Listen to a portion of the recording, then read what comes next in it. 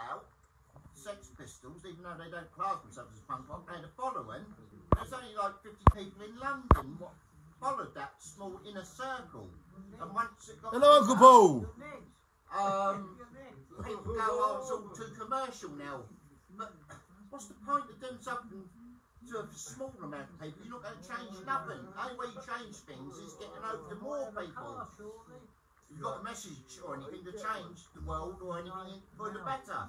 So the point is, you've got to basically change how things are to get noticed. What you believe in. So basically, it's not what you look like or what you feel like. If you're doing something that's different, that's how you're going to turn heads. More people get to see it, hear about it, and get into it, yes. So you can turn more heads by being more individual. Yeah. You know, playing to 20 people and keeping it like that ain't going to change nothing, is it? No.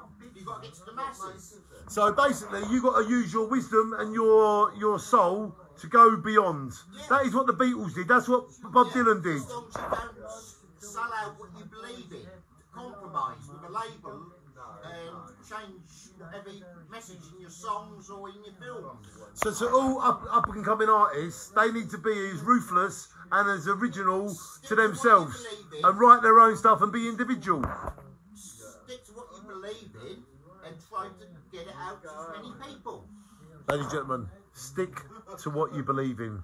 Me and Uncle Dean are having a discussion about punk, rock and roll, individualities and life, the Beatles. And it's basically, it all comes down to stick to what you believe in. You know, yes. Just because a record label throws £1 million at you, you're still doing what you believe in. You're not selling out, are you? That's when you do what they want you to do. You sell out.